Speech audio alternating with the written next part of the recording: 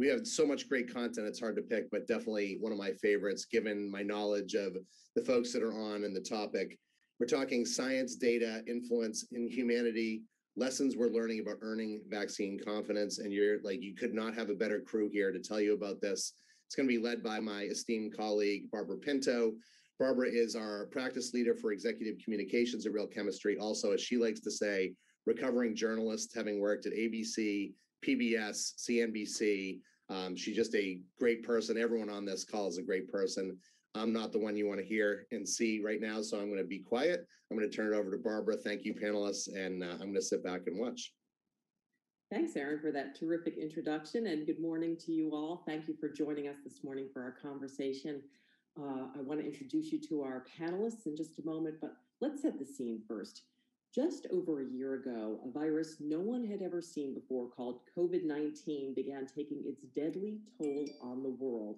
And now, just a matter of months later, we have 3 available vaccines in the United States. As of this morning, 113 million doses of the vaccine have been administered. That is great news, and it's a good start. That means only 12% of the US population is fully vaccinated at this point. We know that Black and Brown communities were hit hardest by this pandemic, but recent polling shows the vaccination rate for Black Americans is half that of whites, and the gap for Hispanic communities, it's even larger. We know that vaccines can only do their life-saving work inside the human body, and the critical gap to having a vaccine in a vial and getting vaccinated is trust. So where do we stand when it comes to vaccine confidence? What are the biggest barriers? And what are we learning about bridging those gaps? To answer those questions, we're joined by some powerful voices from the front lines of the fight against COVID. Judy Sewards, head of clinical trial experience at Pfizer, the developer with BioNTech of the first mRNA vaccine for COVID-19. Dr. Reed Tuckson, physician, executive, leader in public health, and co-founder of the Black Coalition Against COVID. And Sandra Lindsay, director of critical care nursing at Long Island Jewish Hospital. You might recognize her from the cover of every single newspaper and website in the country as the first person in America to receive the COVID-19 vaccine. Welcome to you all. Sandra, I want to start with you. I don't know about, Judy and I were saying we both cried when we saw you getting that vaccine. That photo, that moment symbolized what we all hoped would be the beginning of the end of the pandemic. As an intensive care nurse in a COVID hotspot, talk about what that moment meant to you getting that vaccine and what you hoped it would mean to others. Good morning, and thank you for having me. After months of just witnessing extreme suffering, death by patients, their families, or staff, I could not believe on December 14th that a vaccine had come to market so rapidly, came to save us when we needed it the most, and that I was sitting in that chair and having that needle pierce my arm. It represented for me a beginning to the end of a very dark time in our history. It signified that healing is finally coming, that hope is here. It just signified so much for me. Preservation of life, abilities for others to be able to get that same feeling and recover their livelihoods and save lives. And I just couldn't wait for that needle to pierce my arm. You don't often hear people say they are excited to get a shot, but we all experienced that watching you do that. And Judy, that speed, this was the first mRNA vaccine ever brought to patients in nothing short of a miraculous timeline, months instead of years. Take us back to those early days enrolling those first human trials. What was it like doing that, getting patients or volunteers to essentially take a leap of faith? And what learnings from that experience might help us build vaccine confidence today? Sure. Thank you. And Sandra, it's so nice to see you. I think it's just here we are today versus reflecting back during that time. But I think it's, in the spring of last year, we as an organization were steadfastly focused. We knew the responsibility that was on our shoulders to potentially bring a solution to this pandemic. And I think there are a few things that we've learned along the way as we go forth. I think number one is just having science be our guide and be really focused on our science. We've had the mantra "science will win," and our CEO has come out and talked a lot about the science. But it was critically important for us to follow every single step that we normally would in any other trial and ensure that we maintain the highest quality standards that we would for any trial.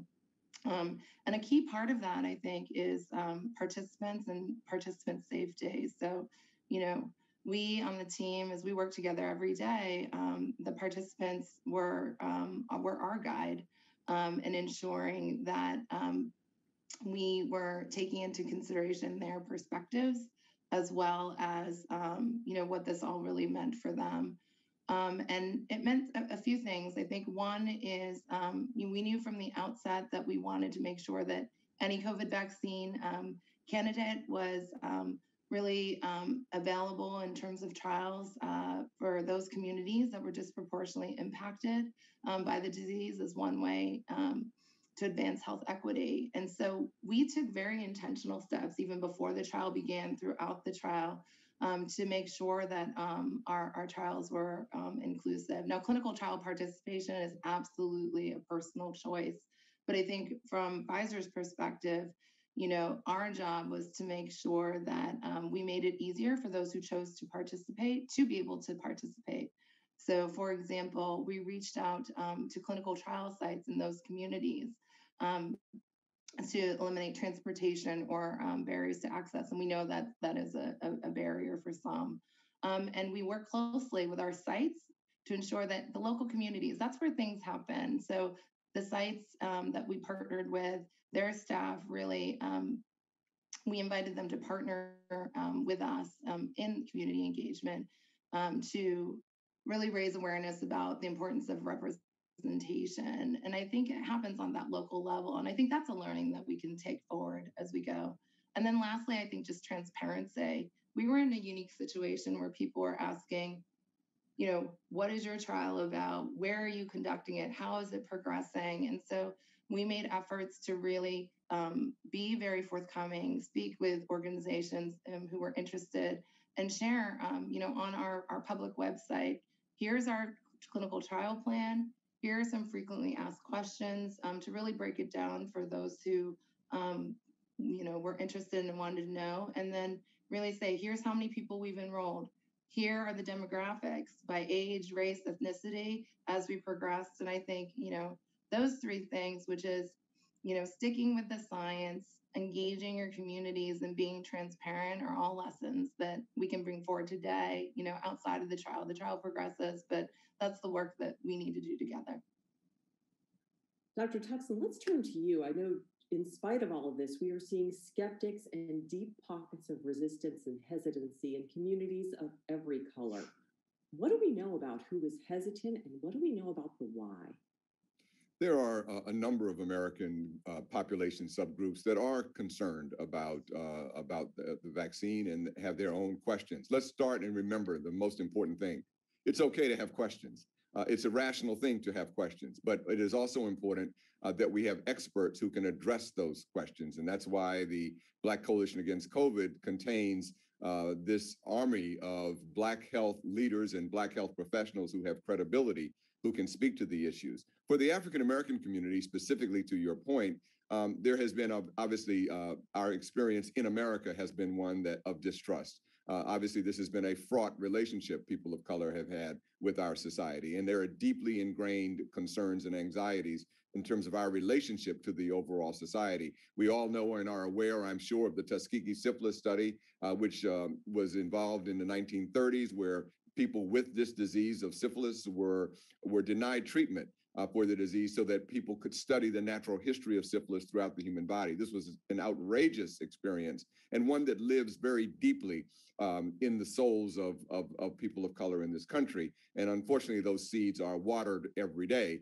by our contemporary experience. And we see things like Black Lives Matter and other sorts of protests that signified to the significance of this sense of I am not recognized for my dignity, for my worth, that my life doesn't seem to have value. But it's not just the African-American community that we're seeing this, Barbara. We're seeing it also, for example, one of the largest groups, if not the largest groups of vaccine hesitancy today are white Republicans. And so there are issues there as we are seeing in our country erosion in the confidence in science, deliberately manipulated erosion by outrageous attacks on Dr. Fauci, on the FDA, and on the CDC.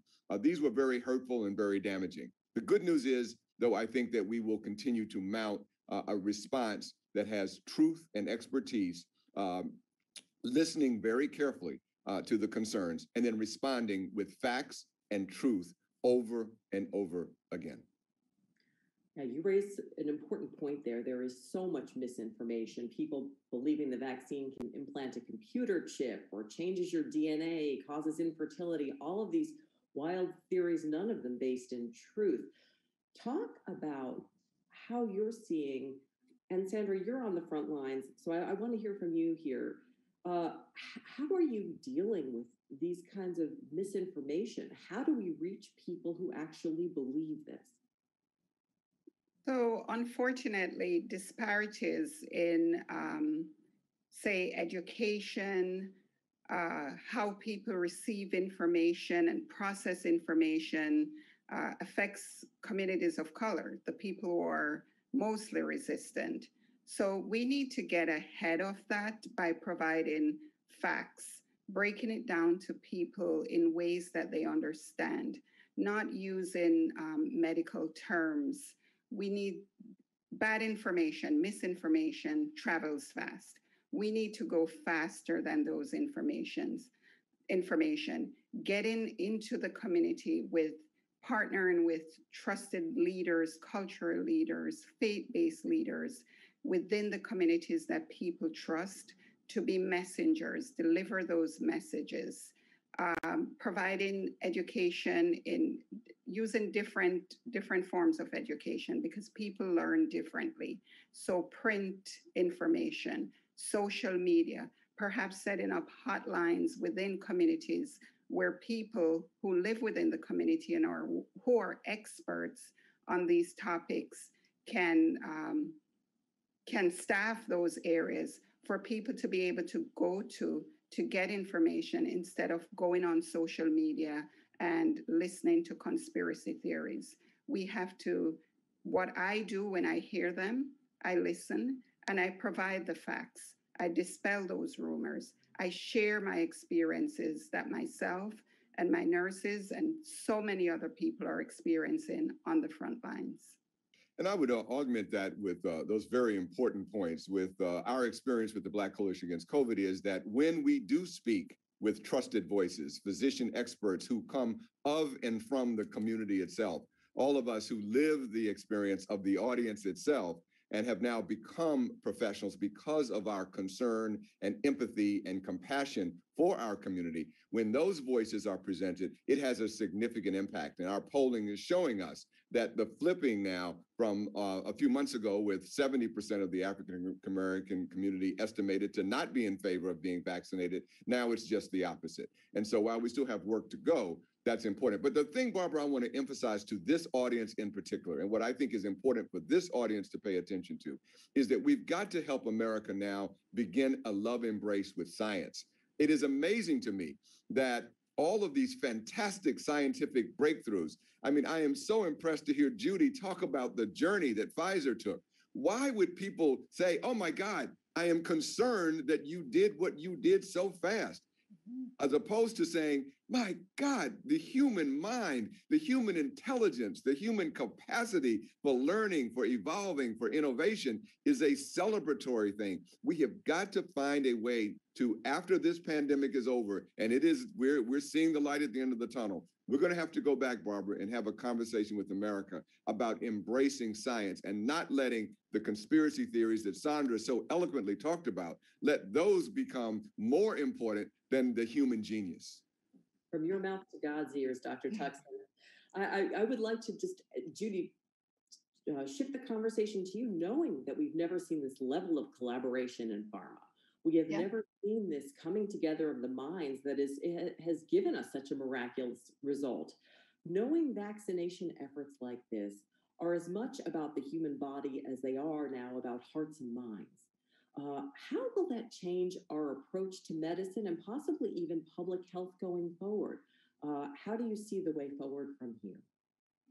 Well, I think, building on what Dr. Tuckson has spoken about, I think in America, around the world, people are much more aware of the scientific process, the discovery process, et cetera, as we go forward. And I think we as an industry have also learned a lot about where we need to meet people.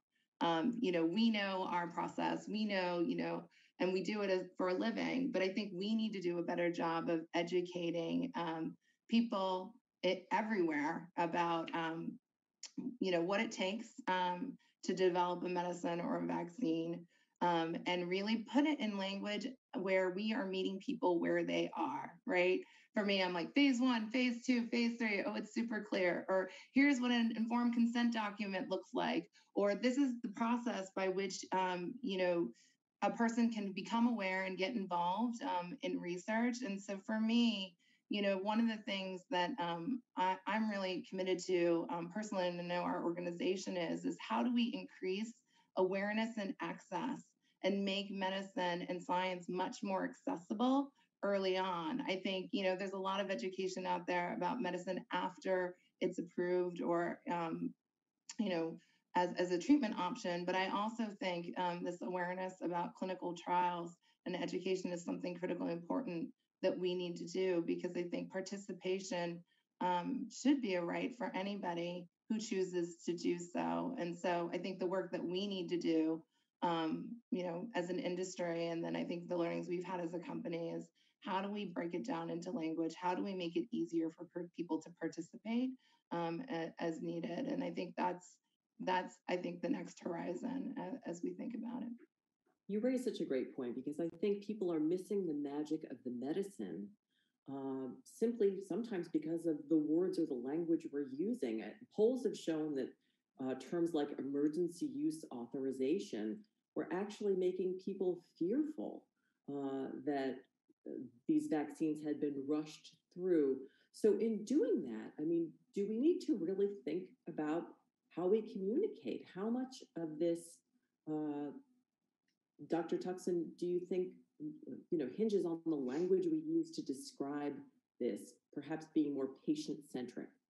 One of the major lessons that we have learned is the importance of the messenger, the importance of the language, and the importance of the approach. All three are critical. And so, for example, if people to be able to, we've learned that it is okay to say to people, it's okay to have questions. That is a big breakthrough for us in terms of communications, because instead of saying, well, my gosh, you're dumb, or you're not sophisticated, or you're not literate, or you're not reading. No, it's good to have questions, and you should ask them. That's what an intelligent person does. Secondly, what are the ways in which we engage? We have learned how important it is to start with empathy, with compassion. And so one of the key learnings from the Black Coalition Against COVID we put out, with the help of our colleagues at W2O, a love letter to Black America. And the first words were, "Dear Black America, we love you."